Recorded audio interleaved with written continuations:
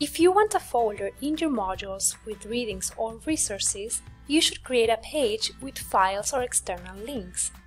In the module where you want to add a folder, click the Add icon.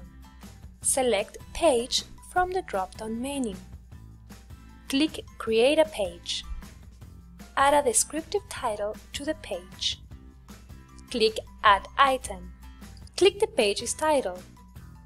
Then click Edit. Select a heading from the block selector and type your heading. To add files, simply drag and drop them into the page all together. To add a link to an external resource, click the link icon. Select External Link. Write a name to the link and paste the link. Click Done.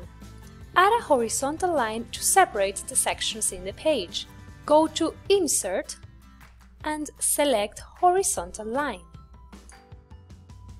Click Save and Publish.